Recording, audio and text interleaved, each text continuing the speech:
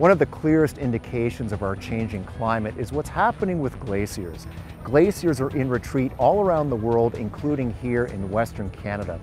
We spoke with a leading expert about what's going on with glaciers and why they're in retreat. The glaciers don't respond to weather, they respond to climate.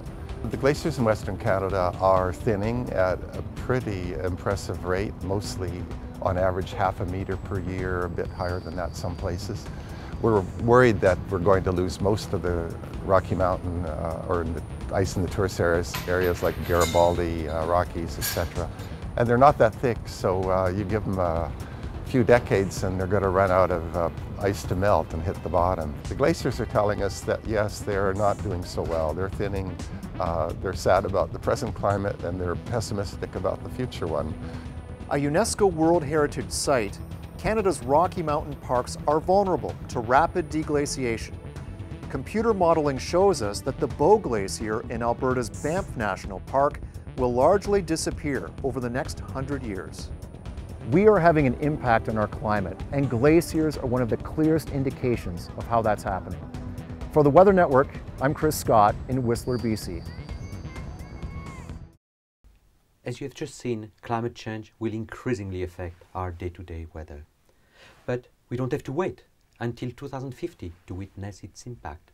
Already today, many parts of the world are experiencing more intense rainfall, floods, storms, heat waves, droughts.